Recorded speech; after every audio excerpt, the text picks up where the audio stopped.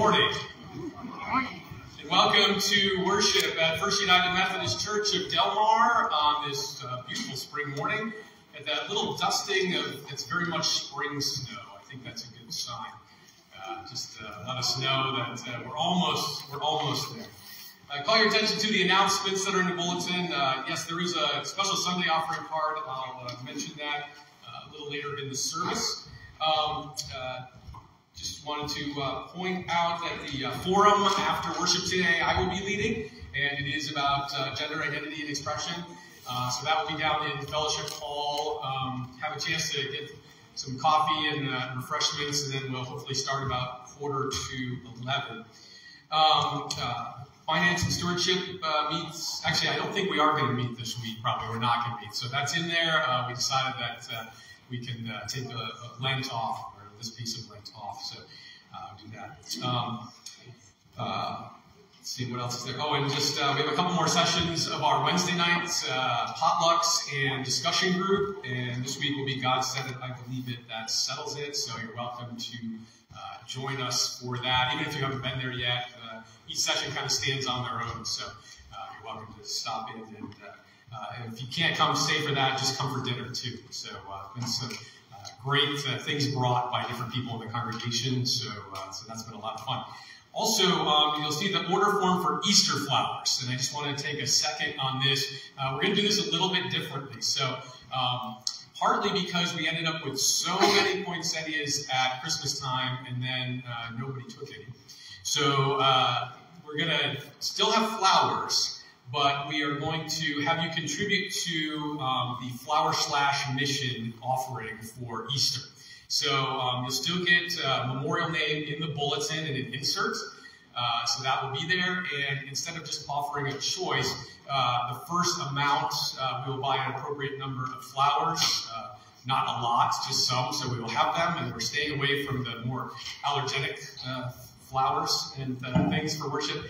So we'll have a few flowers, some especially that we can reuse. And then the rest will go to Heifer International. And so you just make a donation that way, and that's how that's going to work this year. If you have any questions, you can check with Jess in the office, and hopefully she can help with that. If not, then she'll ask me or check with Heather, and you'll get an answer eventually. So that's how that's going to work this year. And I believe that's all we have for announcements. So let us quiet our hearts and minds for worship.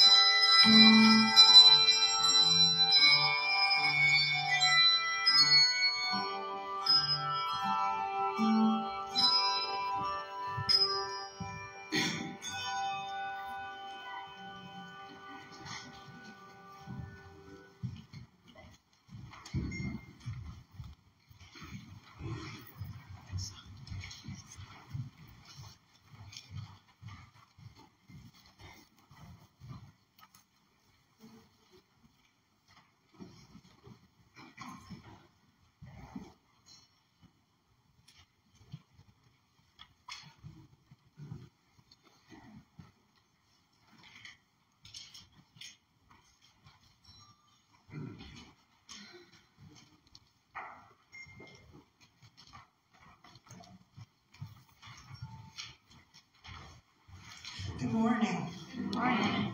Please rise as you are able for the call to worship.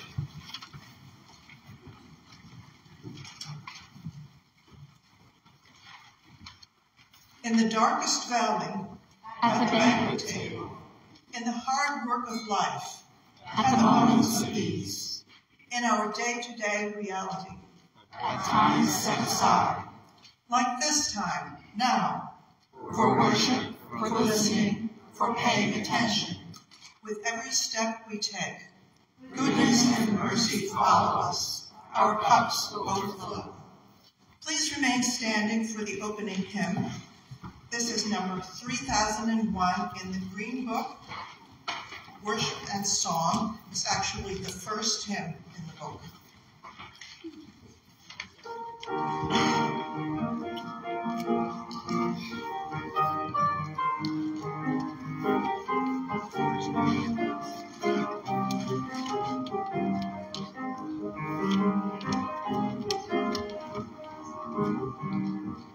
Oh, for 1,000 tongues to sing my great Redeemer praise, the glories of my God and King, the triumphs of His grace, the triumphs of His grace.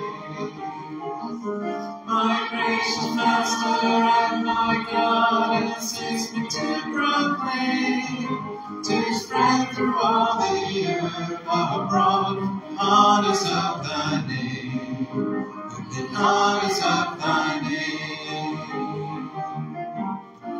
Jesus, the name that charms our fears, that bids our sorrow cease, the music in the heart and ears, life and health and peace, 'tis life and health and peace.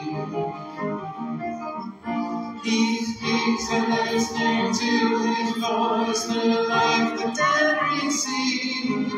The mournful brother God's rejoice, humble poor believe, the humble poor believe.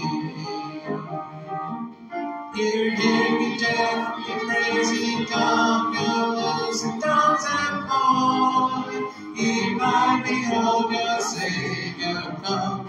Lead me lame for joy, and lead me lame for joy. Please be seated.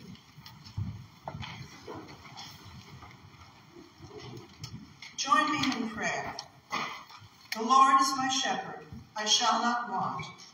We believe in the goodness of God. We believe God hears and responds to our needs. We believe God responds to all children everywhere. He makes me lie down in green pastures. He leads me beside still waters. He restores my soul. We are grateful that we've been blessed with enough water, but we know that many do not have enough. Not enough water, not enough food, not enough peace.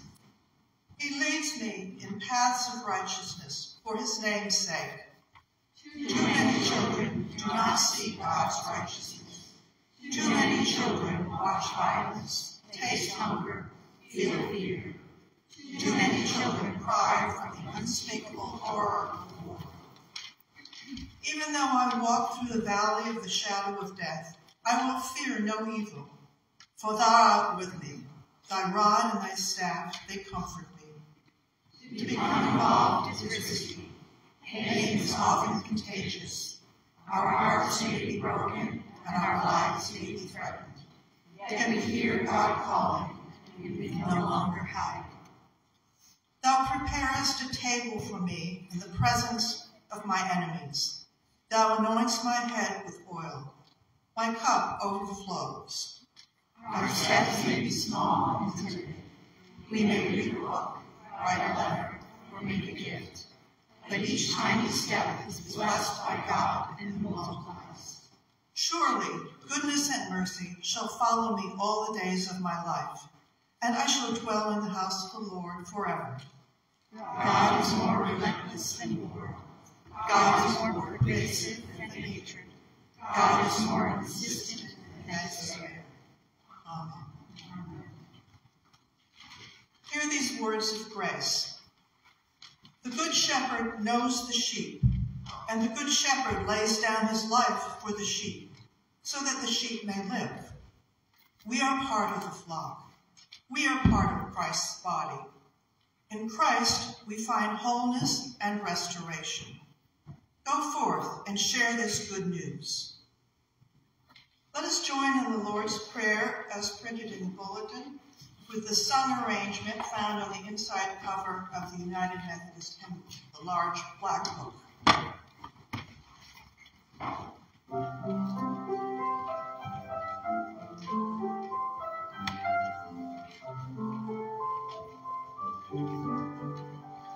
Our Father, who art in heaven, hallowed be thy name. Thy kingdom come, thy will be done on earth as it is in heaven. Give us this day our daily bread, and forgive us our trespasses, as we forgive those who trespass against us. And lead us not into temptation, but deliver us from evil. For thine is the kingdom, and the power, and the glory, forever.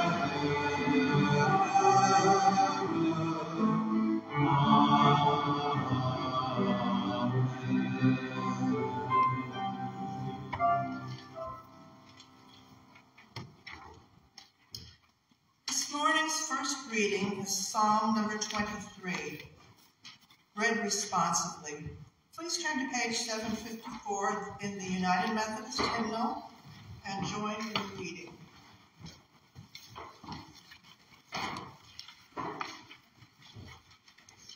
The Lord is my shepherd, I shall not want.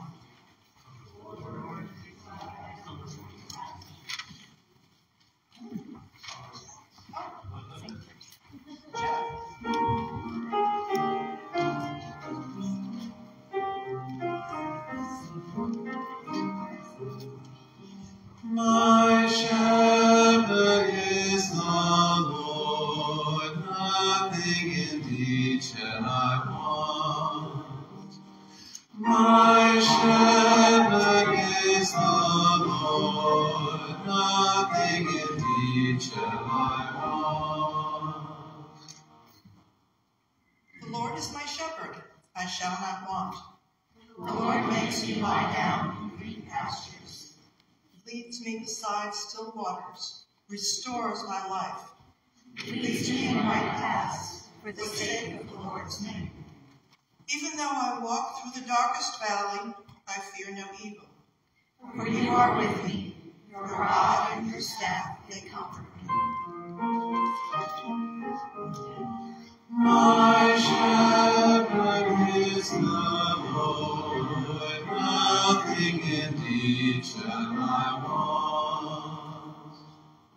You prepare a table before me in the presence of my enemies. You anoint my head with oil, my cup overflows. Surely goodness and mercy shall follow me all the days of my life. And I shall dwell in the house of the Lord as long as I live. My shepherd is the Lord, nothing indeed shall I want. I invite the children to come forward to go over some time up front together.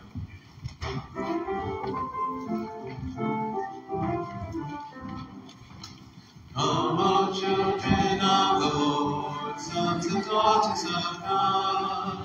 Come, O children of the Lord, and hear the word of God. Anyone who lives in God God is certainly living in light. Anyone who lives in God no longer walks in the dark. Among children of the Lord, sons and daughters of God. Come all children of the Lord and hear the word of God.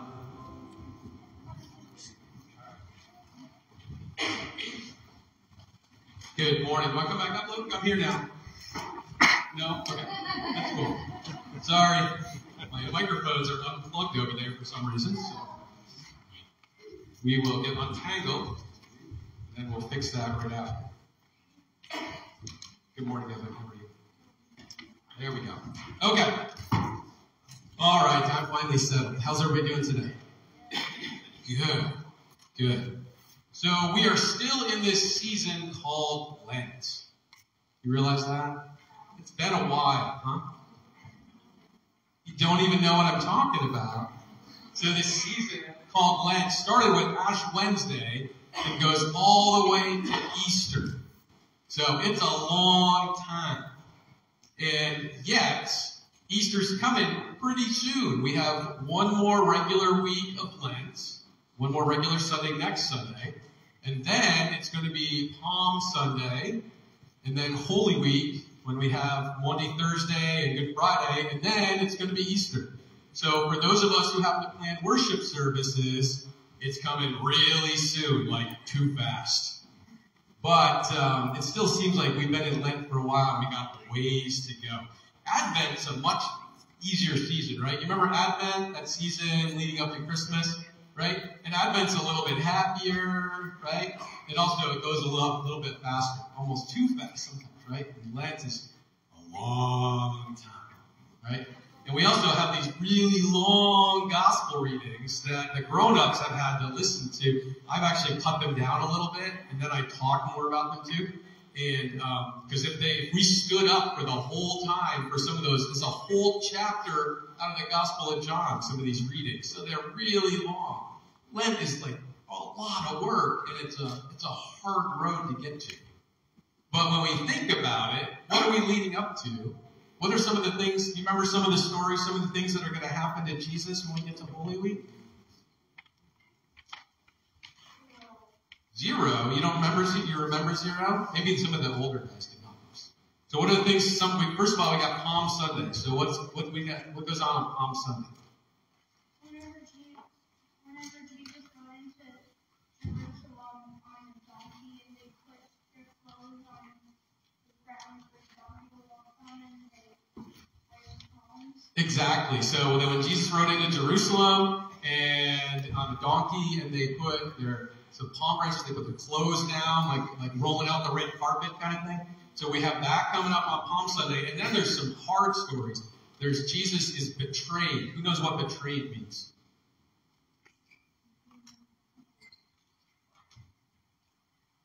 Anybody know?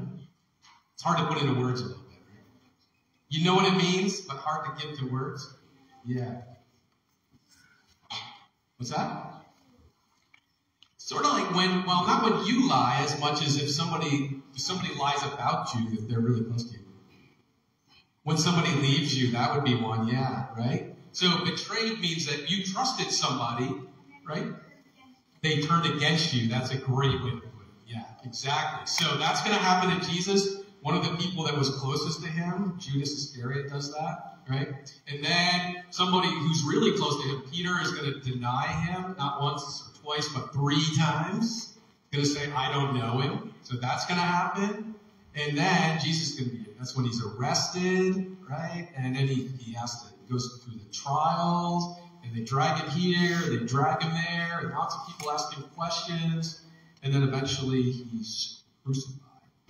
And so there's a lot of difficult stuff that's going to happen to him. So nothing that bad is probably going to happen to us. Although sometimes people have some serious things that are going on in their lives, right? But this is our season of Lent, season to remember that Jesus went through an awful lot for us, right? And so we remember that through this season of Lent. So it's a long time to get to Easter. But you want to know one of the cool things is, I like to remind people of this, Easter is as long as Lent. Did you know that? So Easter's going to last a whole bunch of Sundays also. So we get all the way to Easter, we have this big celebration, and sometimes people forget that Lent is a really long journey, but then when we get to Easter, Easter's a long celebration. Easter goes all the way to Pentecost. So all the way from Easter, those are all Sundays, still Easter, still Easter, still Easter. Pentecost is also a big celebration. So it's a long way to get there. But even though we're probably going to, have a special dinner for Easter Sunday, or in our house we have ours on Saturday, because by the time we get to dinner time on Easter Sunday, I'm just ready for a nap. And so we have ours, but Easter weekend we might have a big dinner, we might have family come, we might go visit family, what else happens on Easter, anybody? Anything else happen on Easter at your house? Easter bunny comes, exactly. Brings candy, usually.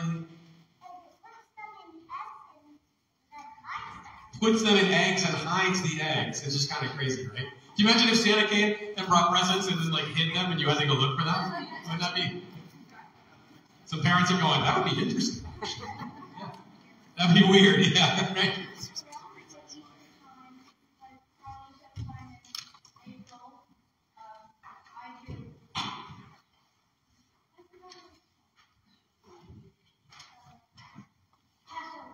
Oh, Passover's around that time too, yeah. So that's going to happen the same time that we're celebrating Holy Week.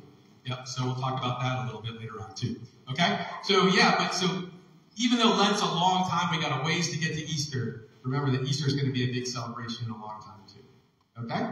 All right, let's have a prayer before you put us Sunday school. Dear God, we thank you for all of the things that you do for us. And as we travel through this season of Lent, we ask that you can help us to remember that as much as we struggle, as long as the journey seems sometimes, that the celebration will be even better.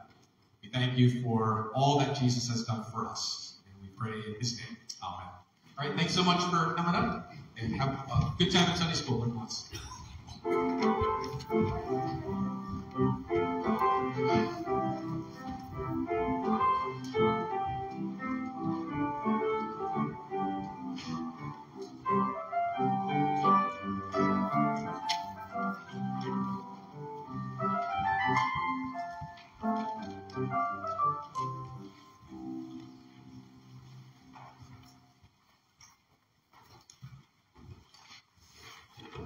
Apparently I need stage hands or roadies.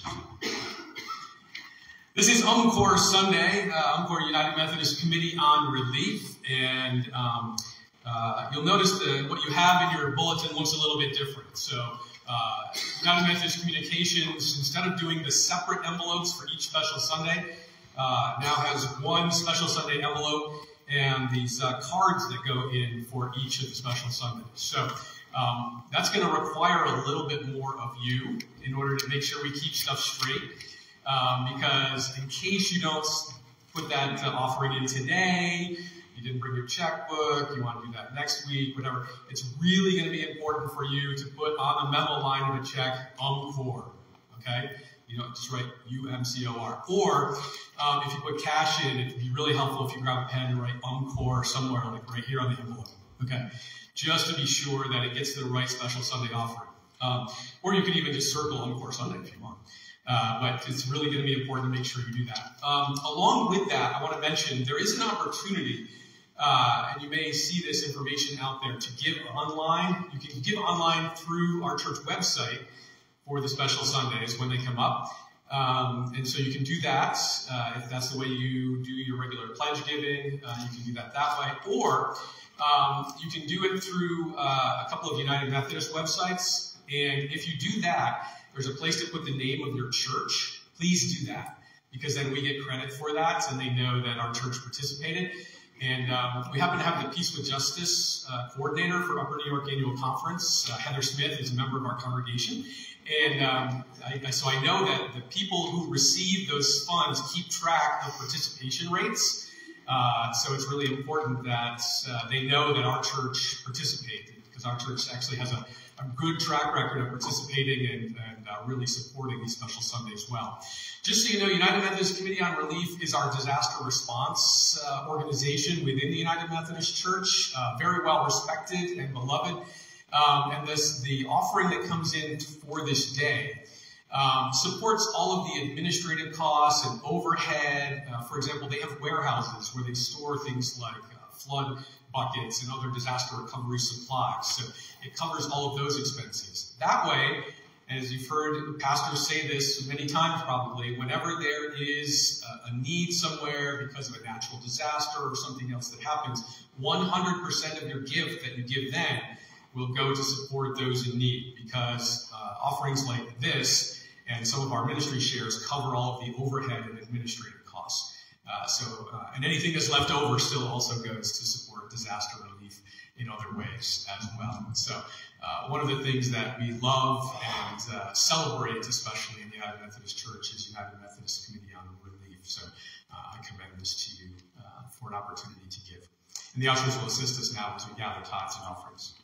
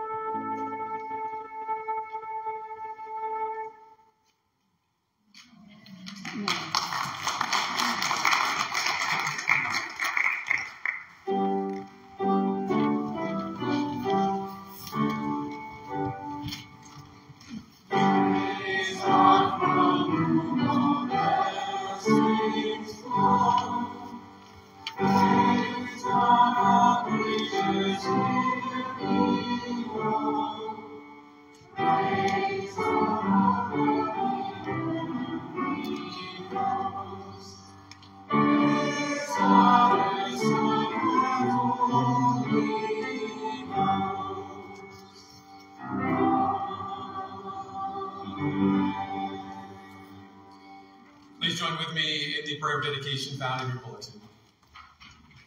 Generous God, you tenderly care for each person you have created. You miraculously restore people to health and shine light into the lives of those who are discouraged. Guide us so that we will not regard others according to outward appearances, and seek to find your love in their hearts. We dedicate our offerings and ourselves to contribute to the work of your kingdom on earth until Christ returns in glory. Amen. And please remain standing as you're able as we sing together hymn 451, Be Thou My Vision.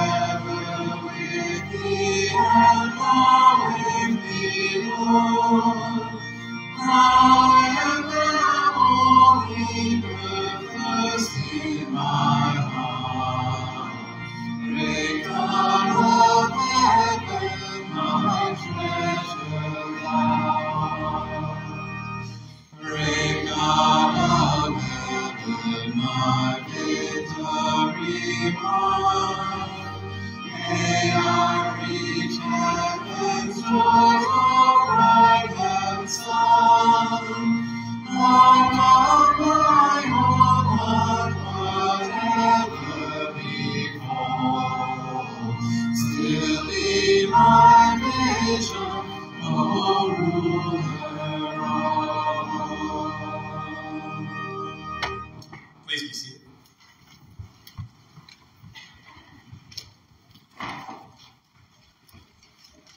Let us join in sharing the prayers of the community. Gracious God, we pray for our neighbors down the street and around the world who need food, water, clothing, and shelter. Our shepherd, you supply our need. Most holy is your name. Gracious God, we pray for our neighbors who are in distress, whose bodies and minds need your peaceful and loving presence. Our shepherd, you supply our need. Most holy is your name. Gracious God, we pray for our neighbors whose lives have been upended by disaster and who are in desperate need of provision and care. Our shepherd, you supply our need. Most holy is your name.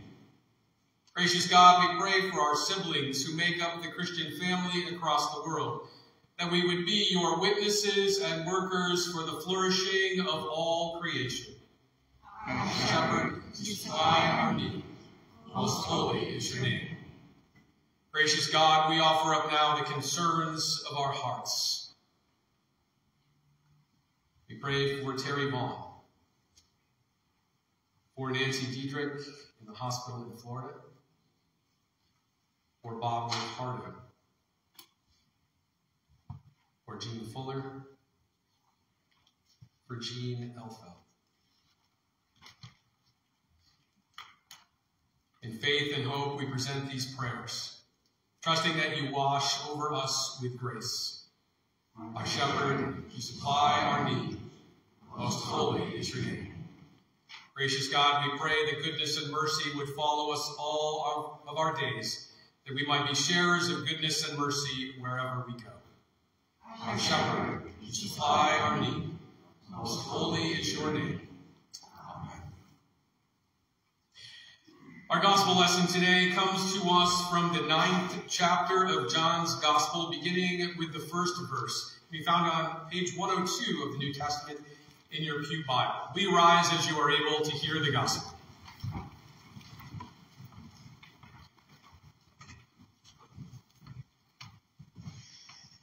As Jesus walked along, he saw a man who was blind from birth. Jesus' disciples asked, "Rabbi, who sinned so that he was born blind, this man or his parents?" Jesus answered, "Neither he nor his parents. This happened so that God's mighty works might be displayed in him. While it's daytime, we must do the works of him who sent me. Night is coming when no one can work. While I am in the world, I am the light of the world." After he said this, he spit on the ground, made mud with the saliva, and smeared the mud on the man's eyes. Jesus said to him, "Go, wash in the pool of Siloam." This word means sent. So the man went away and washed. When he returned, he could see. The man's neighbors and those who used to see him when he was a beggar said, "Isn't this the man who used to sit and beg?" Some said, "It is," and others said, "No, it's someone who looks like him." But the man said, "Yes, it's me." So they asked him, "How are you now able to see?" He answered, "The man they called Jesus made mud, smeared it on my eyes, and said, 'Go to the pool of Siloam and wash.' So I went and washed, and then I could see." They asked, "Where is this man?" He replied, "I don't know." Then they led the man who had been born blind to the Pharisees. Now Jesus made the mud and smeared it on the man's eyes on a Sabbath day. So the Pharisees also asked him how he was able to see. The man told them, "He put mud on my eyes, I washed, and now I see." Some Pharisees said, "This man isn't from God because he breaks the Sabbath law." Others said, "How can a sinner do miraculous signs like these?" So they were divided. This is God's word for God's people. Thanks be to God. Please be seated.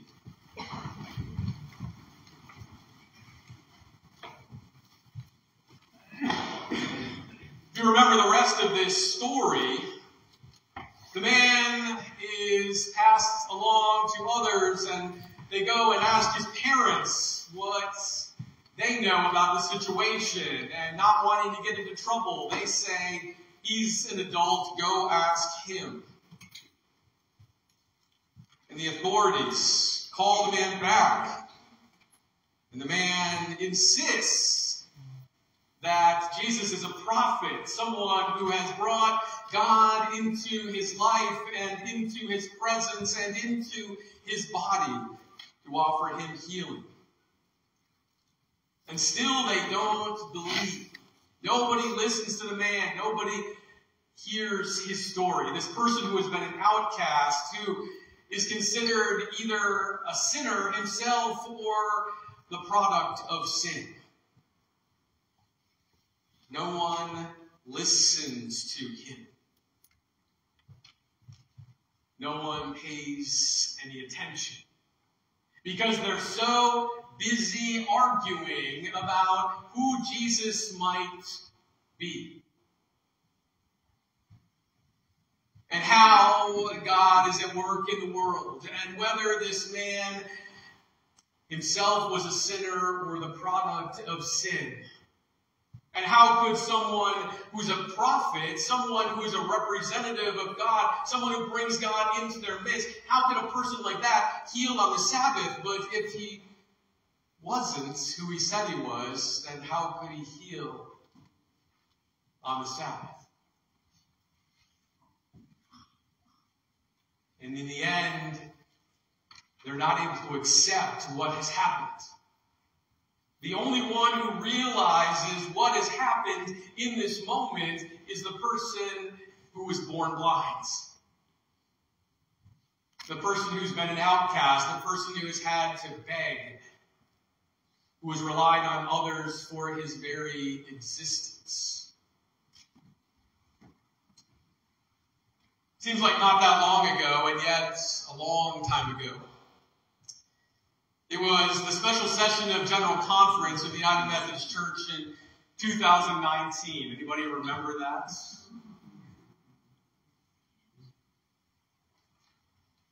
The special session, when going in, there was some hope that we might be able to find some common ground, that we might be able to find a way forward, that we might be able to find a way to offer acceptance find a way to recognize the full humanity of people who have been excluded intentionally by the church. And instead, we came out of that section having doubled down on the previous positions of the church that still exist in the United Methodist Church. We made it even more difficult for someone to be married. We made it even more difficult for someone to be ordained, to hear and respond to God's call, to commit to be in a relationship with another. And so at that time, I took my rainbow stole that has a United Methodist cross and flame on it, and you might notice there's a little something extra there. I took some black tape to express my grief and put it across the cross and flame. You know, when a firefighter or police officer dies, they put a black band around their badges as a way of expressing grief. If I'd had a United Methodist flag, I would have flown it in half-staff. Expressing my deep and profound sense of grief and hurt for the ways in which people were acting. 4 years later, almost exactly 4 years later, that's still happening in the United Methodist Church. We thought maybe we'd figured out a way for people to leave gracefully who didn't agree. Didn't matter whether you didn't agree with the current positions of the church or if you didn't agree with the way the church has been living that out. Whether you were on, this would be my left, the far left or the far right, or even somewhere in the middle. A gracious way for people to exit. Instead, what that has turned into in the life of the church is an even deeper wounding of all of us. The sense of separation that we call disaffiliation. You've probably heard pieces of it, and I know there's a lot of confusion out there about it. On the other hand, if you're here in the Albany district of the Upper New York Annual Conference of the United Methodist Church, you very likely don't know of any other churches that are disaffiliated. Someone recently asked me just this past week if my church had talked about that. Like, I don't think so. Because you understand yourselves to be very United Methodist. But also a place of welcome and inclusion. A place where people are working hard to make space for a variety of voices, and especially people who have been marginalized and excluded. But in the life of the church, there have been and will continue to be, no matter what happens and where we go, these debates and discussions about who's in and who's out. Who has sinned or is the product of sin, and who's right with God. Who's good enough to respond to God's call and to serve with fullness, and who's not. That's a debate that's been going on for centuries just in the United Methodist Church. And we've only been around as Methodists for a couple centuries and a half. Whether or not women can preach, whether or not women can be ordained and serve as full members of the annual conference and in pulpits. And now whether or not gay and lesbian people and transgender people can truly be called by God to serve as leaders in the church. in the midst of that, there are people who are trying to tell their stories and no one is listening. There are people that are trying to explain to us what it's like to be different than the majority of our society or our culture. To not be able to live in that binary that we like to have of black and white, or male or female, or blind or able to see. Not listening to their stories about what it's like to live in those in-between places or somewhere else. Not being able to grasp that the fullness of humanity looks different than my experience or your experience. Because we're created in the image of God. And God is so much bigger than that.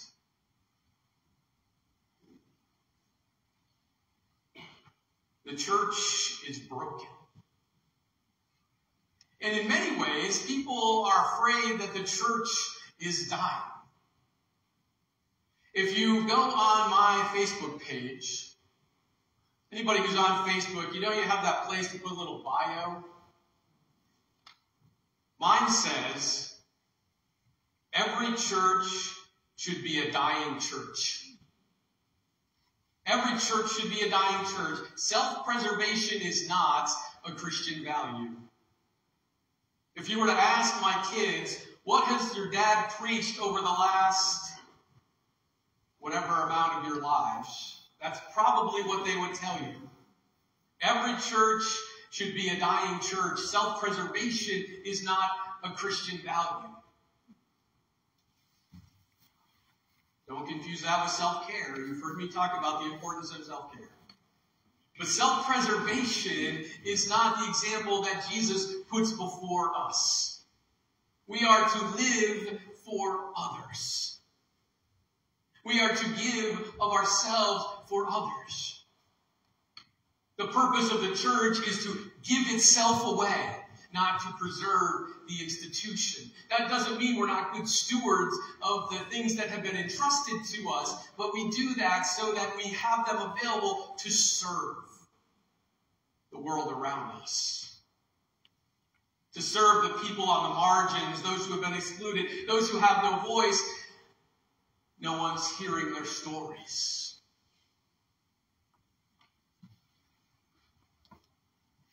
The church is broken. The church as we've known it, that I grew up with, is dying. That's okay. I'm the same age as the United Methodist Church. I'm a lot different than I was 50 years ago. 54 years ago. Almost 55 years ago. And so are we as a denomination. I'm a lot different than I was 10 years ago. And so are we. And I will be a lot different, hopefully, 10, 20, maybe even 30 years from now. And so will we. Being the church is about being willing to let go and live into something new. Did you notice in the story, Jesus doesn't ask the man if he wants to be healed? And did you notice in the story that the man never asks Jesus to heal him? It just happens. Jesus walks into his life and restores his sight. Offers him something new. And what happens in the midst of that? The man's life actually gets way more complicated. He is in the midst of a reformation. And so are we. When we walk with God, Christ walks with us. We don't need to be afraid. There are incredible possibilities in front of us to live into something new. As this congregation, as this district, as this annual conference, as the United Methodist Church, as disciples of Jesus, as people of faith. This church is a dying church. But just yesterday, I reread, because I was leading a memorial service here for Dr. Nathan Parker, those words in the funeral liturgy.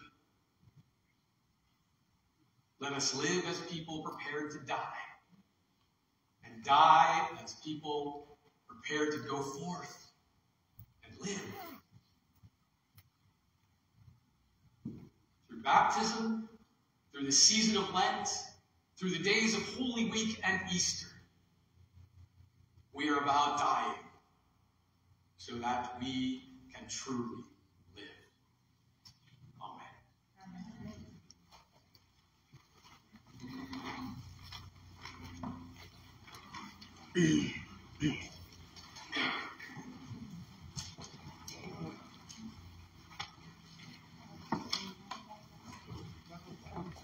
We rise as you're able as we sing together our final hymn, number 454, Open My Eyes That I May See.